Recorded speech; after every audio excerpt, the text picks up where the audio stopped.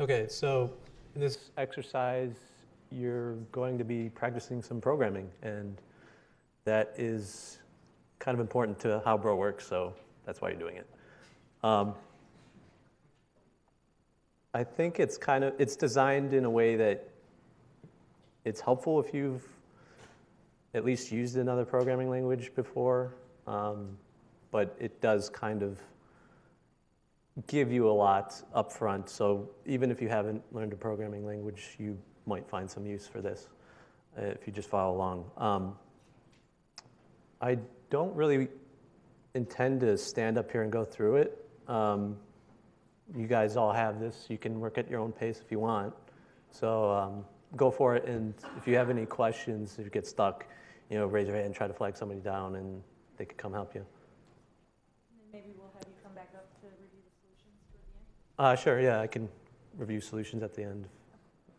All right, so hopefully the language hasn't been too painful for you guys. We're going to try to go through some solutions. Okay, so I guess this is the first exercise that it asks you just to write a program to remove every letter E from an arbitrary string of your choosing. So I think that one of the simplest ways was it already introduced how to loop over a string. So you could just choose a string called testing, and then you write a loop, and you have a condition that checks if the current letter you're on is E, and if it is, then you don't do anything. But if it's not, then you just append to this result that this ongoing result variable. So that's how you do that. Is there any questions on that? Pretty easy. This is the next exercise. It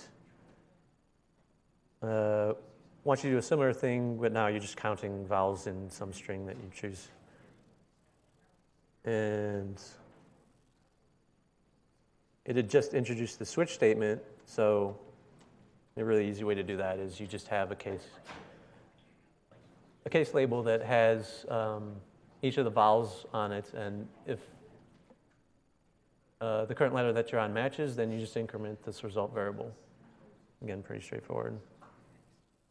So then another exercise kind of builds on that and asks you to do it, instead of using a switch statement, use pattern matching to do it.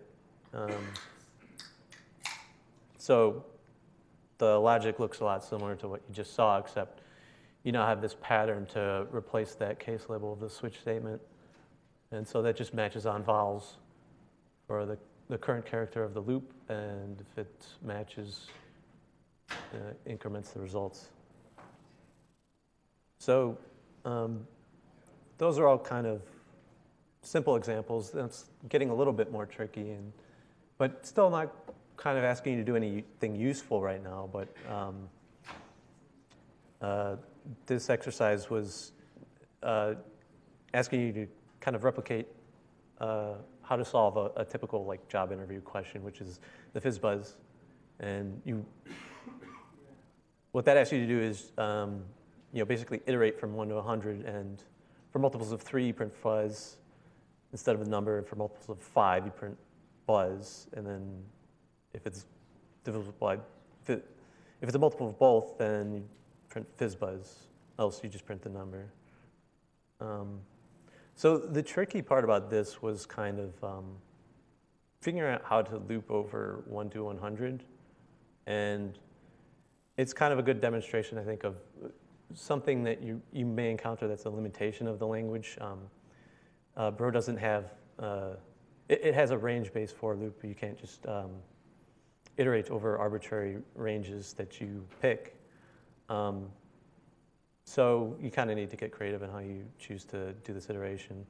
And I guess just to say kind of what the reason for that is because you don't want, or I guess it was not intended, we didn't want people to be writing loops that take too long, because you can easily get yourself into a situation where you spend too much time just looping over something and you end up dropping packets or some such thing that's undesirable. So, but you still may have legitimate uses for doing kinds of arbitrary looping, so you might need to do one of these kind of workarounds.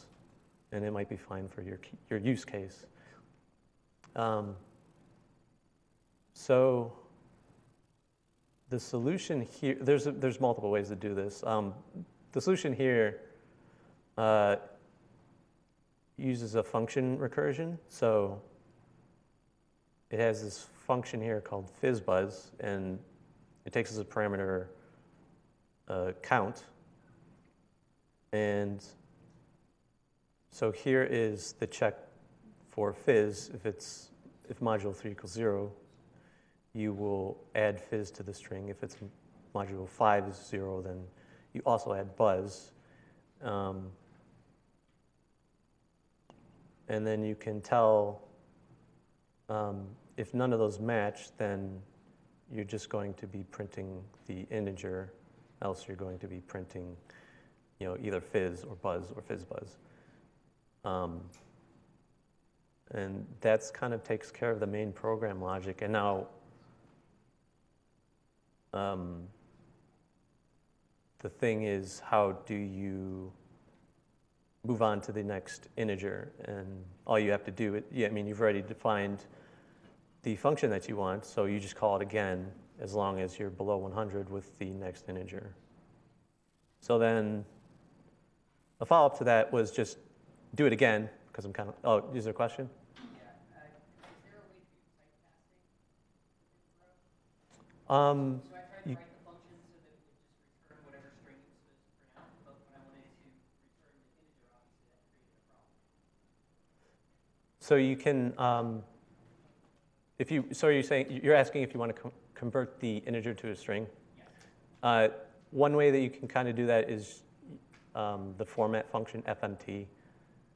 You can kind of give that basically any bro value, and it knows how to convert it to a string. So that would be one way.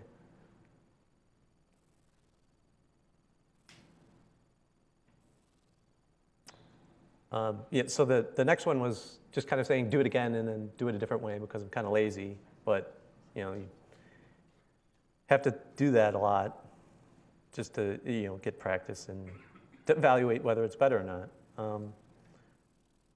And so a different way to do the same thing would be you're still looping, but now you have a lookup table. I'd actually say that's kind of a better approach. So now you don't really have a problem of somebody saying recurse on this thousands of times and then blowing out your stack. But now you just have one function that has a lookup table. So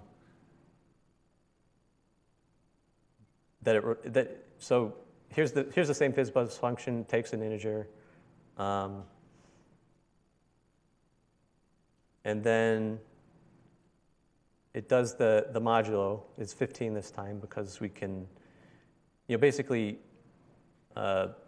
enumerate all the different possibilities that can come out of this fizzbuzz function in this table, and then just look up what it's supposed to print out, and that's what it does here. If it's not in the table, then that just means it's not supposed to print one of these strings. It's printing out the integer. So that's the if condition there.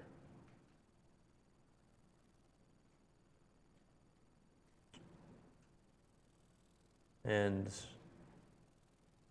the way it approached iteration this time was it made a vector of 10 elements and then just used two for loops to iterate over that twice. So a nested for loop. So 10 times 10 is 100.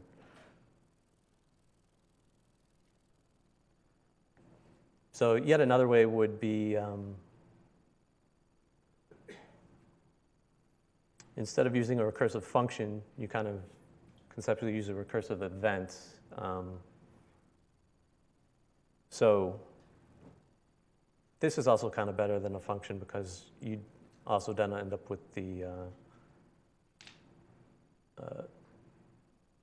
because now instead of actually having a call stack for each function that you're calling, you'd be creating a new event, and then whenever Bro has a chance to run that, it would do so, and that doesn't have as much problems as the recursive function-based approach.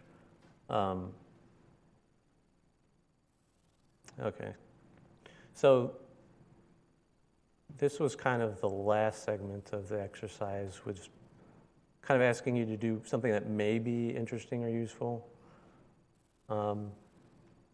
And that was just to try to write some Bro module that's, you might actually end up using or sharing with other people that would attempt to do some type of frequency analysis statistics tracking. And what it meant by that was just, tracking how frequent certain characters or bytes show up in arbitrary input texts. I don't know if I actually want to get into that too much. It's We're posting these on. yeah. If there's questions, then maybe I'll go with the approach of just ask them and we can talk about it. But yeah, it's a lot easier to look at the code rather than just talk about the code to you guys. I don't know. So that might be better if you could just look at the solutions. I think that's it. Was there any other higher level questions? Yeah. I have a very basic question I think we may have skipped over. If I'm on the VM, how do I run these scripts? That's kind of not a question for me. I don't know. Because I got questions from people that didn't actually know how to run these if Bro. So I don't know if you just want to touch on either adding Bro and then giving the script name. Oh, right. Yeah. So, or just kind of adding the at found at the top. okay.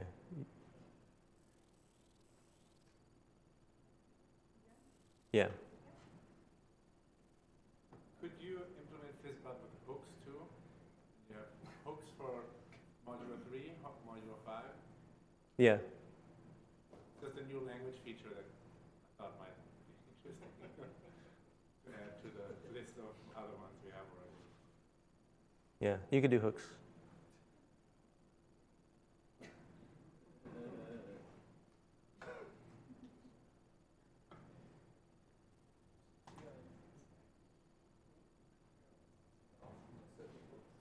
Yep. One thing I noticed was that it seems like you have to add functions to the top of the script, otherwise you get like a syntax error. And that didn't took me a little bit to figure that out. Yeah. It's basically he was asking, or not asking, but he was just observing that you need to have functions be declared before you actually use them. Or even if you call the function, if you just declare the function after other code, and then call it after you declared it, you still get like a syntax error. So like I had one big Bro script with all the exercises in it, and at the end I was like, oh, I want to write a FizzBuzz function, but I had to declare it at the very top of the file. Yeah. There might be some other problem going on there. We can take a look at it later. Yeah, you could email us that. But, I mean, there is a certain order in which, at the global level, things need to be defined. I think it's actually the parser causing that. It just parses them in a specific order, which can be a bit confusing. Okay.